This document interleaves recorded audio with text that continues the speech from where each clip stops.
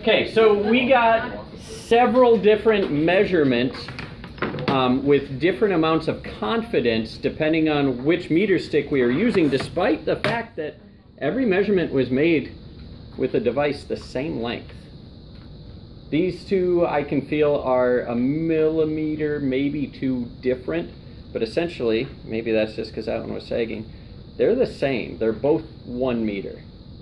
But when we started off with this, we had real trouble. I mean, we had some trouble making good estimates. But we had different levels of confidence too, where some were saying to the 10th, some were saying to the 100th. When we flipped this over and then saw it by 10 centimeter marks, we started getting more confident. Most people agreed at this. Got our next one that now measures to the 1/2 centimeter. More confidence. And finally to the millimeter, we're able to put it down to the 1,000th of a meter. We still don't necessarily agree 100%. And as I heard, there's still some difficulties with this. Are you lining it up the same way, everybody? With everyone. I heard complaints about, well, it's bending over this side, or other observations like, well, I wonder if we have it crooked. So all of those things can and do affect our measurements. And so what we're talking about today is how do we make measurements and report them with our different tools. And there are two different camps on this. One sort of a physics way, and the other is a chemistry way. Actually, we'll predominantly use the chemistry way for anything with calculation, so you guys will mostly be familiar with that. The physics way is probably a more precise method, but it's a lot harder to math with. So we're gonna mostly rely on the chemists for this, although today we are going to practice measurement the physics style. The things we have to keep in mind revolve around 3 terms. 2 that I'm sure you're familiar with. Another won't take a ton of description. We've got accuracy. We've got precision. Yeah. And then the new one that you might not have, but can come up pretty close with, is resolution. These will also, aside from resolution, will be in part of your first readings. So what we were dealing with first off was resolution. Resolution is the smallest increment a device can measure. So the distance between the 2 nearest marks. And I'm just going to put smallest increment up there.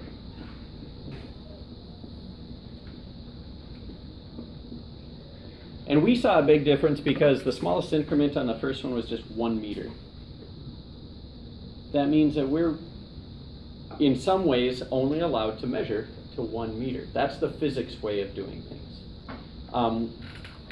When we get, and as we switched up to finally now the last one, that was down to the millimeter, so 1,000th the size of our first measurement.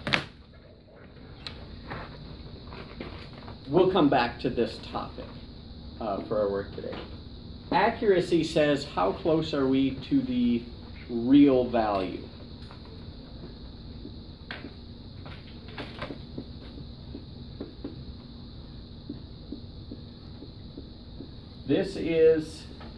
This would depend on the resolution, because if we have to estimate much, we're not particularly good at that often.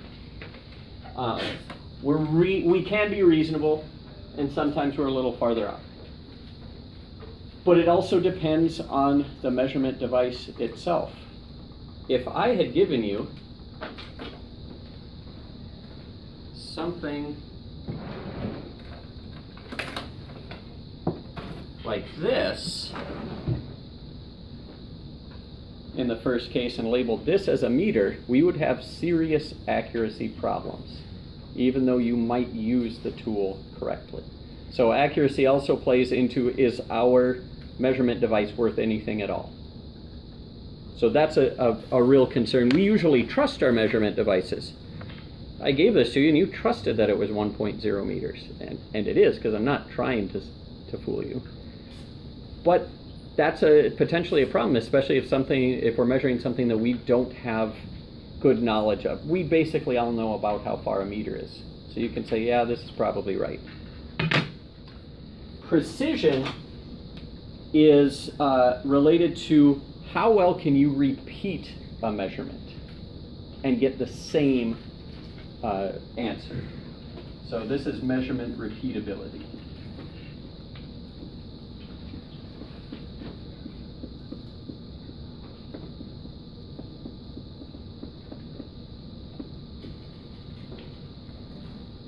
This could be from person to person. If they weren't lining it up with one edge in the same way, that would change our precision, even though the measurement device doesn't change at all and its accuracy doesn't change.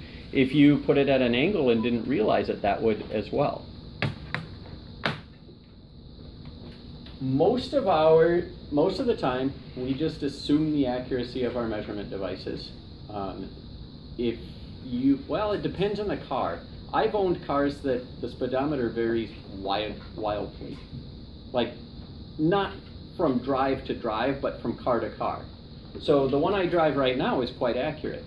And I know that because I've used the mile markers on the road and I've timed it, and then you do the math.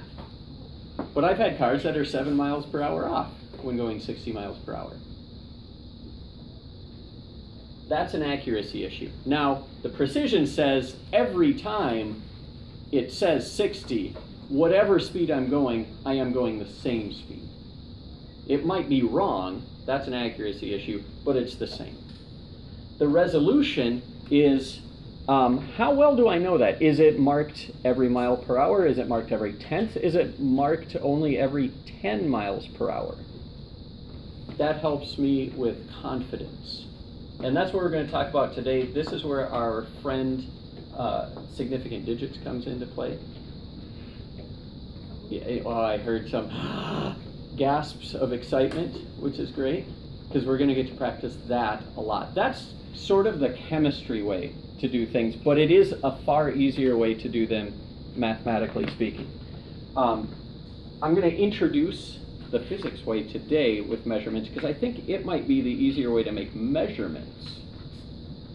And then later on we'll practice more with significant digits on how to propagate them and use them. So the physics way, ooh, that's not a good mark. Terrible.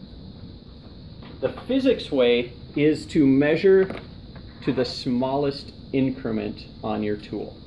So that's step one. Whatever you're measuring, you measure to the resolution of the tool.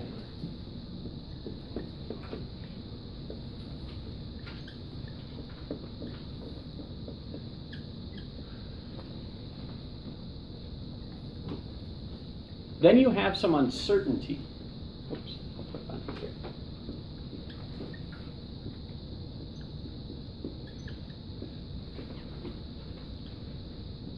Uncertainty is how much could you be wrong based on that measurement? And that we use the notation plus or minus 1/2 of the resolution.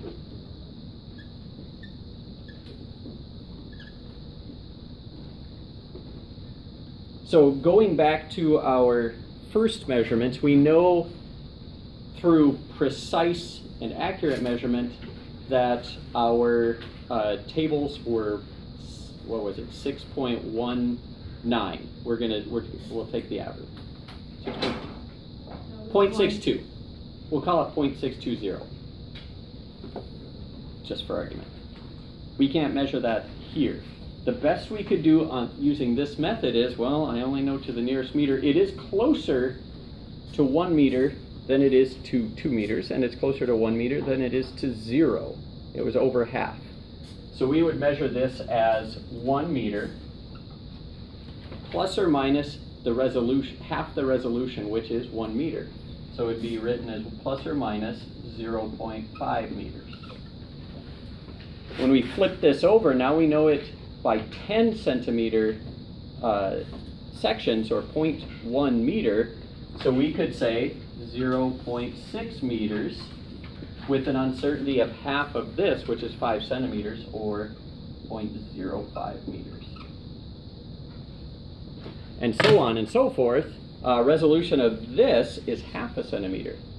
So we could have said 0.6, and I'm just going to say that it's 0.62 meters, plus or minus half of this. Well, this is half a centimeter. Half of that is a quarter centimeter, or 0.25 meters.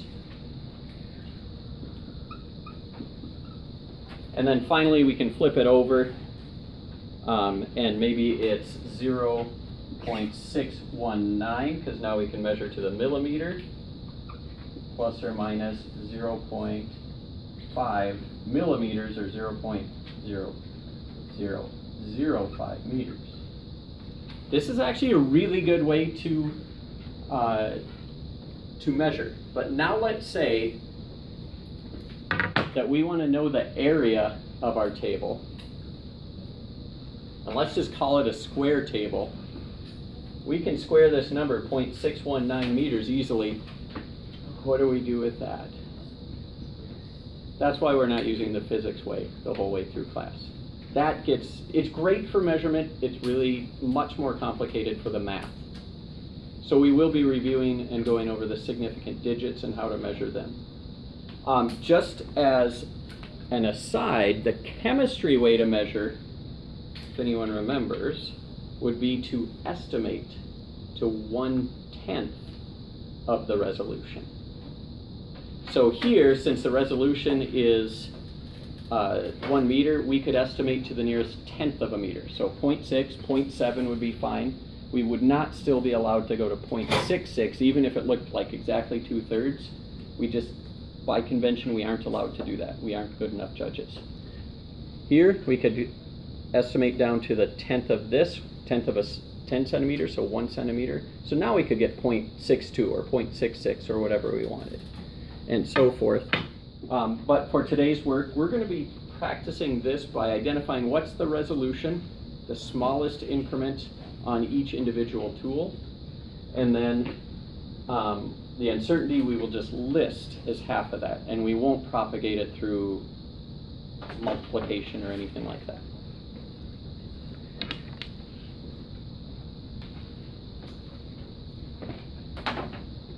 Now I have another task for you.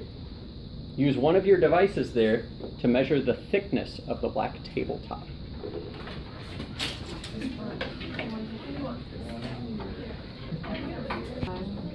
Okay, what do we have for the thickness? Yep, whatever you like. It's fine. In meters, 0.03. 0.31, you said? Mm-hmm. What's the uncertainty?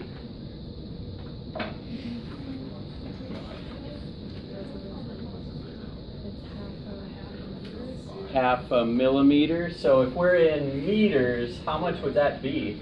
It'd be half of this. It'd be a 5 there. So we point 0.0005. Anyone have something different?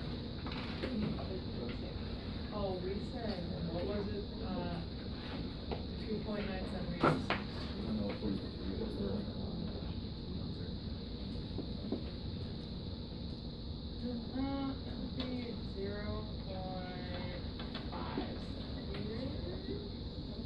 Assuming you actually measured to the tenth of, to the millimeter, these two are the same thing. Oh, I get it. Solid. Okay? Now, we are running into the limits, and the chemistry way would be to estimate between millimeters to the nearest tenth of a millimeter. That's the problem with that method, because once we get past a certain resolution, we can't tell without more advanced tools. Something to hold the ruler there and something to maybe even a magnifier to see the tick marks. Mm-hmm. So some of that 3 centimeters exact, would you have to put like 3.0? To preserve your confidence, yeah. This tells us how confident we are. So that is really an important digit there.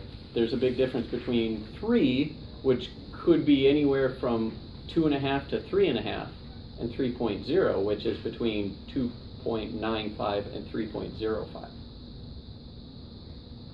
But we can improve our resolution and our confidence even more with a wonderful device called a Vernier Caliper. Okay, vernier, the caliper is just the shape and the type of tool. The vernier refers to the scale. And back in my day, before everything was digital and way easier to use, you might even find these, and we still have some in school, balances that use a dial that also have a vernier scale. It's a really, really nice way to do things in an analog fashion. But honestly, digital has replaced a lot of these things. So we use it because these are cheaper. You should all see a window that looks about like this. And as some of you have noted, this has 2 scales. We've got an inch scale along the top and a centimeter scale along the bottom. Of course, we will always use the metric here. And there,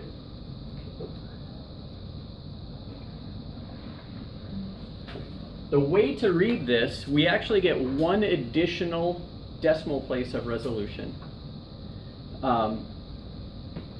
But it comes at the cost of being a little trickier to read. So the first part of this is we use this bottom, and this is our 0 marker. It will tell us the 1s digit and the 10ths digit based on where it is, and we'll always round down to the nearest. So this one is basically, it's after 3, and it looks like it points very close to the 1, the first digit after it. That would mean our measurement should be 3.1 centimeters, and now we're going to add another digit afterwards. So the way we do that is one of these lines is going to line up very, very well with a line above it. We actually don't care which line above it, it does line up with. Our final digit, which will be in the hundredths of centimeters, comes from which line down here lines up. Let's see if I can write on this. Here is my 0 line, my 1 line, 2, 3, 4, 5, 6, 7, 8, 9, and 10. So my first part, this, tells me it's probably 3.1 centimeters. Go through and see which of your lines under here lines up best with the line above it. That will be our final digit based on these numbers across. If it's this first big one, then our last digit is 0.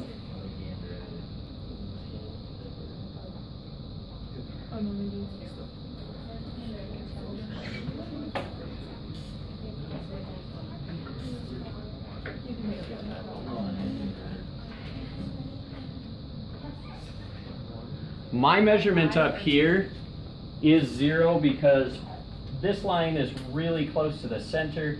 This one is just a little bit left of center, and none of the rest of them line up well either.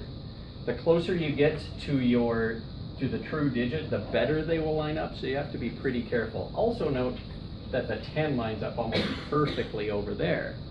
So the 2 ways to read this are 3.0, 10, so that gives me the 3.10. Or 3.1, and then it's the 0 here. We know it's not up to 3.2 because our 0 line would have to be closer to this. We're going to try a couple different things, like try a book or something. Yeah, so you measure something, I don't even care what it is, come up with your agreed upon measurement of whatever you just measured. Call me over and I will verify that you read it correctly.